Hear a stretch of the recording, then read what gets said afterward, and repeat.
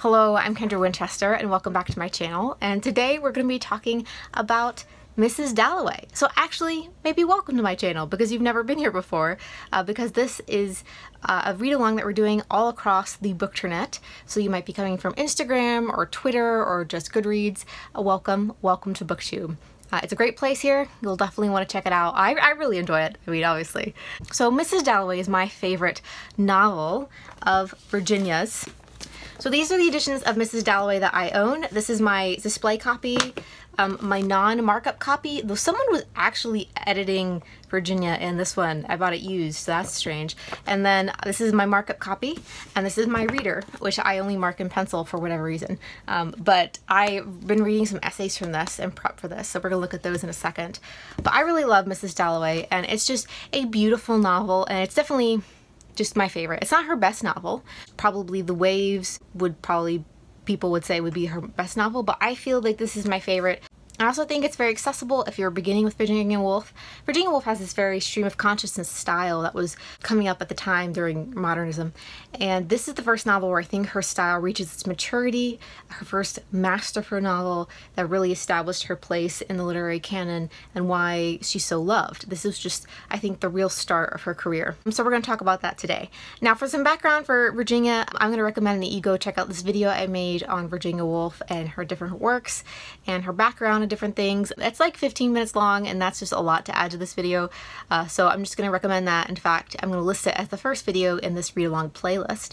It'll also give you some background information, so feel free to stop the video, go watch that one, come back, and then you might be a little more in the know of what's going on with the themes in this book.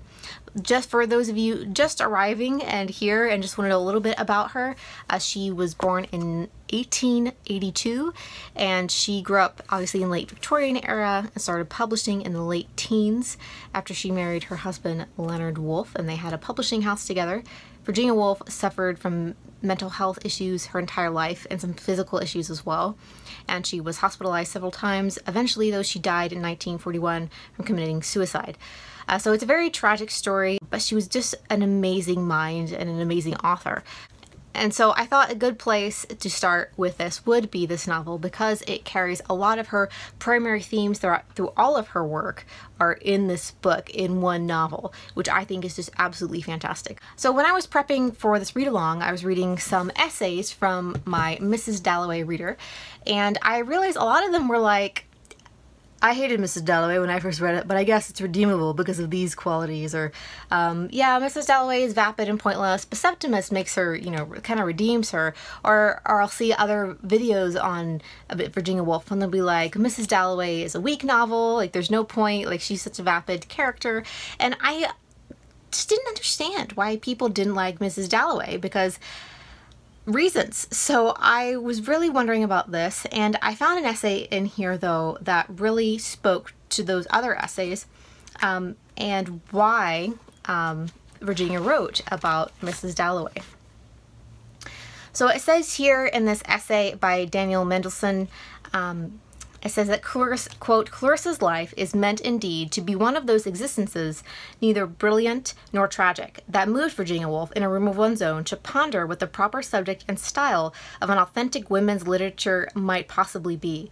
The values of novels, she argued, reflect the values of life, which novels must mirror, and it was furthermore obvious that, quote, the values of women differ very often from the values which have been made by the other sex. Naturally, this is so. Yet it is the masculine values that prevail. Speaking crudely, football and sport are important, the worship of fashion and buying of clothes trivial, and these values are inevitably transferred from life to fiction. This is an important book, the critic assumes, because it deals with war. This is an insignificant book because it deals with feelings of women in a drawing room. A scene in a battlefield is more important than a scene in a shop. Everywhere and much more subtly, the difference of value persists. And so that is what Virginia Woolf tackles in this very novel. She tackles the idea of what we value as important. In fact, when a lot of people read Mrs. Dalloway, they view Septimus as the stronger portion of the novel because Mrs. Dalloway is so unimportant. So what we're going to do in this particular read-along is we're going to focus on Mrs. Dalloway herself and on her life and specifically her relationships. This novel is about Clarissa Dalloway and the day that she's preparing for her party. The entire novel is set in a single day, and she is preparing for that, and she is contrasted with Septimus. In the introduction to the 1928 edition of Mrs. Dalloway, she says that Septimus is her double, of Mrs. Dalloway's double, that she and Septimus are expressions of almost the same essence, that they are to contrast each other and illustrate the same thing in just two different forms, basically.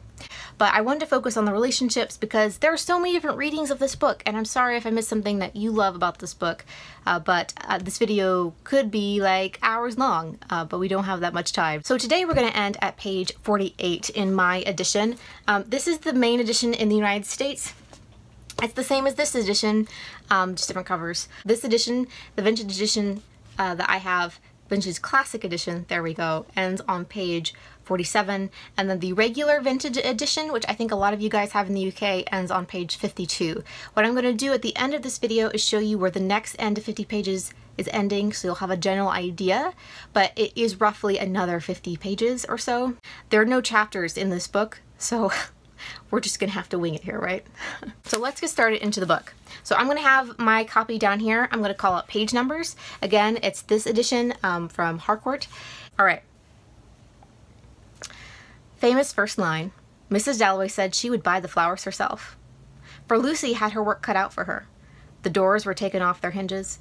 Rumpelmeyer's men were coming, and then thought Clarissa Dalloway, what a morning, fresh as if issued to children on a beach. This really gives you that image, this veneer that we're going to slowly go beneath of Clarissa and the idea that she is this vapid woman that everyone talks about so much. And this gives you that impression, but note the next line. It says, what a lark, what a plunge. And she is going forth out into the world.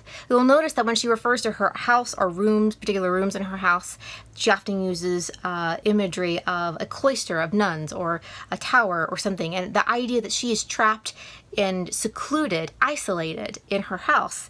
By venturing forth into London, she is freeing herself. And this begins her mental journey. There is no real plot to this book. The plot itself is the wrangling of Clarissa in her own consciousness and trying to come to terms with things. It is about her intellect and her mind.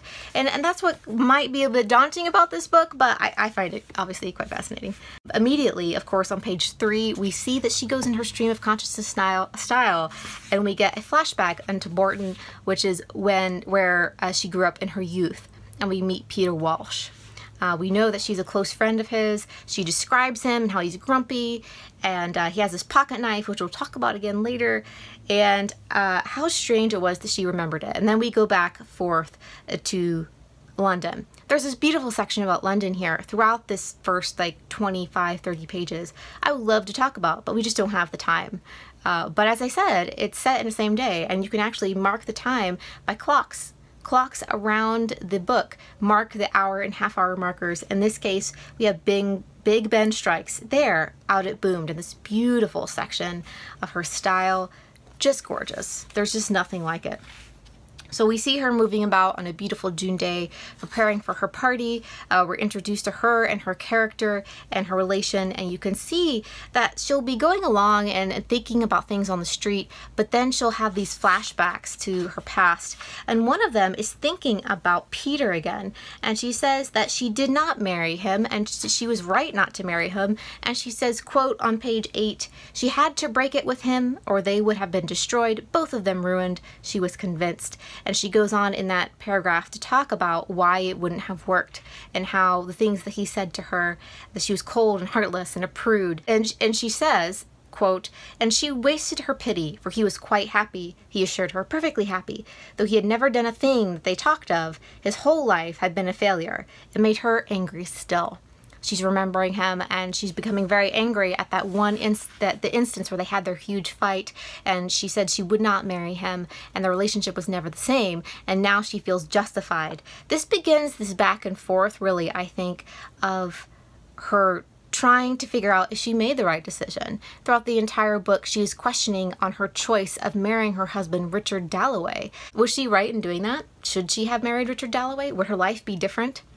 And the reason I wanted to mention the parallel between Septimus and Mrs. Dalloway so early is because this is part of her parallel with Septimus. She's at the point in her life where she's struggling to feel emotion for life. She says later on in the book, no, the words meant absolutely nothing to her now. She could not even get an echo of her old emotion. We see these notes where she's struggling to have this passion for life. She is busy distracting herself by performing the socialite woman that she feels like she's supposed to, but in reality she's not happy. She's not feeling the passion that she once did in her youth. A great point in this book, I think, is when she's walking down Bond Street, and it starts on page 10, the bottom of page 10. She says, she had the oddest sense of being herself invisible, unseen, unknown. There being no more marrying, no more having children now, but only this astonishing and rather solemn progress with the rest of them up Bond Street, this being Mrs. Dalloway, not even Clarissa anymore, this being Mrs. Richard Dalloway. You see there the progression of her thoughts about being invisible because she's a middle-aged woman. She's no longer doing what women in society are supposed to do. She's married, she has kids. Society says that's all that women are expected of them. And what's left for her? So she feels like she's not even Clarissa anymore. She's just Mrs. Richard Dalloway. The only way she exists in society is in relation to her husband. She moves from there and we get another beautiful section of her on the street. There's flowers and there's a lot of imagery with her friend Sally and flowers, so you can actually note that throughout the book. But we're also introduced to Septimus, and we're not going to talk about Septimus Warren Smith very much today. We're going to talk about him in next week's because we get a better section of idea of who he is. But just note there's a lot of imagery of death in this. We see Mrs. Dalloway pondering death on page 13 where she's imagining herself joining the cosmos, but then you have a more realistic view of death and Septimus and his suicidal thoughts. And his wife notes that that's a very cowardly thing, but he's been a soldier, he's brave, he is manly. The doctors say, well, he can't be this way, he's not cowardly, he's brave, so there's nothing wrong with him, he just needs to take a walk. But his wife knows there's something wrong with him, and she feels an endless frustration. So we're gonna come back to Septimus next week, so stay tuned. Keep an eye out as you're reading. We're going to jump forward to when she gets back to her house. Mrs. Dalloway eventually goes through London and she comes back to her house and she enters her house and she says, like a nun withdrawing or a child exploring a tower, she went upstairs, paused at the window, came to the bathroom. There was green linoleum and a tap dripping. There was an emptiness about the heart of life, an attic room. I feel like this really hits home the idea that she feels empty, that this attic room, its emptiness, its isolation is a representative of how she feels about life. And you see further down the page, for the house sat so long that Richard insisted after her illness that she must sleep undisturbed. And so she slept in the room. It says, so the room was an attic, the bed narrow, and lying there reading, she slept badly, and could not dispel a virginity preserved through childbirth, which clung to her like a sheet. And it's this idea, she mentions as a child exploring a tower. There was this idea in Victorian women, the angel of the house, a sexless, passionless, like minor. She was essentially a child to be taken care of. She uses that imagery throughout this section to emulate the whole angel of the house. And in another essay, Virginia Woolf says that we need to kill the angel of the house so that women can be full human beings. They are not these things to be put on pedestals. They are real people. And we also learned that she and Richard's relationship is essentially passionless. She says, in quote, she could see what she lacked. It was not beauty, it was not mind, it was something central which permeated. Something warm which broke up surfaces and rippled the cold contact of man and woman, or of women together. For that she could dimly perceive. She resented it, had a scruple picked up heaven knows where, or as she felt, sent by nature, who is invariably wise. Yet she could not resist something yielding to the charm of a woman. And so we see this transition here, and we see introduction to Sally Seton, who is the second relationship that we're going to focus on in our read-along here. Down the page, on page 32, it says, but this question of love, she thought, putting her coat away, is falling in love with women. Take Sally Seton, her relation in the old days with Sally Seton. Had not that, after all, been love? That is one of my favorite lines in the entire book, where she asks herself, had not that, after all, been love? In her quest for love and passion and trying to remember what it was like to feel the wide range of emotions, I think that she is looking back and realizing so much about her life that she may have missed, or that the consequences of the choices that she's made in her life. And she thinks about Sally, and she and Sally become fast friends. They it's an intellectual, romantic kind of relationship, and they have a meeting of the minds. At the time, Francine Protes notes in the introduction to the Mrs. Dalloway reader, she says that Virginia met Vita Sackville West, who was one of Virginia Woolf's great loves of her life, during this time when she was writing Mrs. Dalloway. And they had a great meeting of the minds, and their love was a very romantic, very intellectual type love, and that is the type of love that we see in this book. She says that her relationship, her feelings for Sally had a purity and integrity. And then this is when we see the quote where she says that the words meant absolutely nothing to her now. She could not even get an echo of her old emotion. So even though she had this passion with Sally in the past, this great love that she had, she no longer feels that. Now, something that I missed all the previous times I've read this book, something that I realized this time was this quote she has about Shakespeare. Now, at the time Virginia was writing this, she was reading philosophy and Shakespeare and the modern voices of the time. So there's a lot of Shakespeare and just allusions to other works in this book. But this one is beautiful. Clarissa is going downstairs to meet Sally for dinner back when they were 18. And it says, and going downstairs and feeling as she crossed the hall, quote, if it were now to die, 'twere now to be most happy, end quote. That was her feeling, Othello's feeling, and she felt it. She was convinced, as strongly as Shakespeare meant Othello to feel it, all because she was coming down to dinner in a white frock to meet Sally Seton. And if we had any question about the feelings of her young love, there's a very important section at the end of page 35. And it says, then came the most exquisite moment of her life, passing a stone with her own flowers in it. Sally stopped, picked a flower, kissed her on the lips. The whole world might have turned upside down. The others disappeared. There she was alone with Sally. And she felt that she had been given a present, wrapped up and told to keep it, not to look at it, a diamond, something infinitely precious. He says this moment with Sally was the radiance burnt through, the revelation, the religious feeling. And then Peter appears. And she says she, quote, felt the hostility, his jealousy, his determination to break into their companionship. Now Clarissa loves Peter, but it is more of a platonic, nurturing love.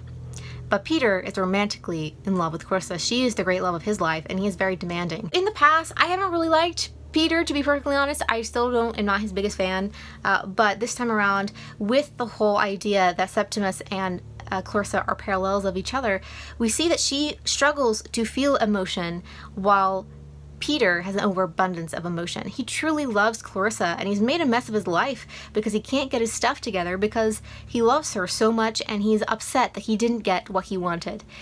He's still very much a masculine, traditionally patriarchal male who views women as something to be owned. There's a long history of men disliking female friendship, the whole idea that we are competing against other women, that kind of thing. And so when he sees Sally and Clarissa together, he knows they have something special, and he is very angry about it.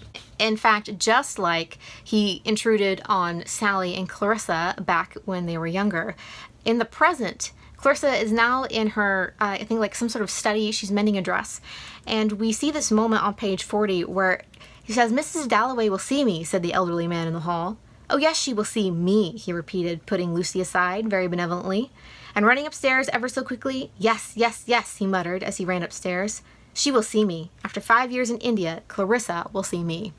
And he goes intruding on her little sanctum, and she like clutches the dress to herself, and immediately we see, quote, putting his hand into his pocket, he took out a large pocket knife and half opened the blade. This is a very thinly veiled sexual reference to his penis, and there's an obsession there with his knife, and so we can see obsession with his own sexuality there and his lust for women.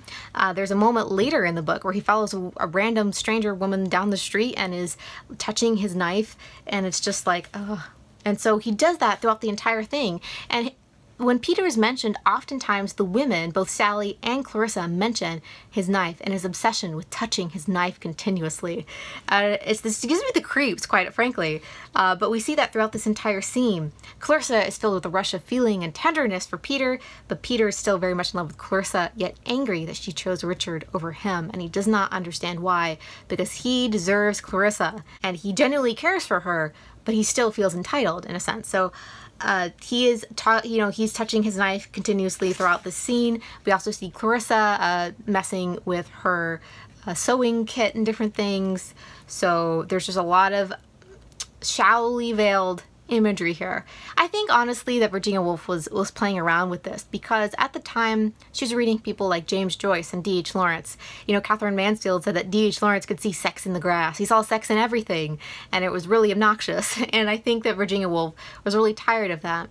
She really emulated a lot of Ulysses in this book because she really hated Ulysses and James Joyce in general. So she wanted to take him to task. And so you have the mistress and master of stream of consciousness going like face-to-face battle with these novels set in a single day in June, very close apart, and it's just great. My advisor in grad school he did a dissertation on Joyce, and I love Virginia Woolf, and so we would both go back and forth because it's basically a long standing rivalry there. So anyway, and we even see a line where it says, "So Peter Walsh and Clarissa, sitting side by side on the sofa, challenge each other."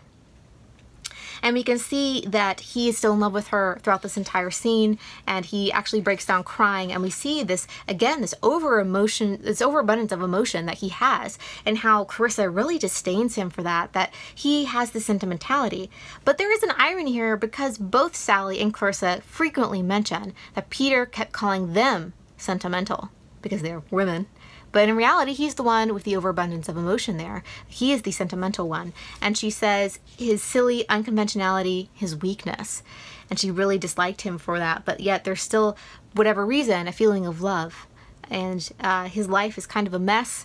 He married someone on a boat going over to India, and now he wants to divorce her for an Indian woman that he met over there. And it is a mess. So she feels guilty for him, so at the very end here, we see him saying, "Peter, Peter, remember my party tonight."